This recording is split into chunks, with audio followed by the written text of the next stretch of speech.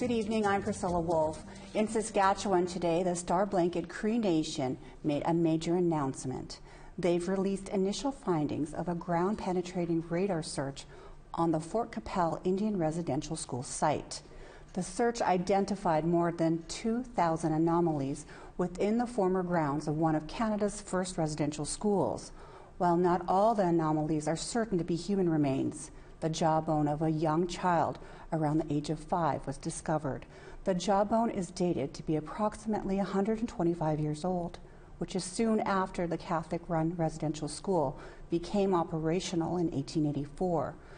Blanket Cree Nation's Chief Michael Starr says more accountability needs to be taken from those who created this atrocity.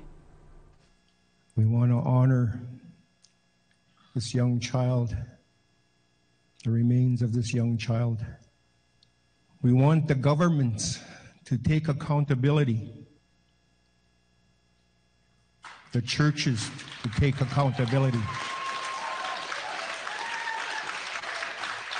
the police services to take accountability. That's what we want from this.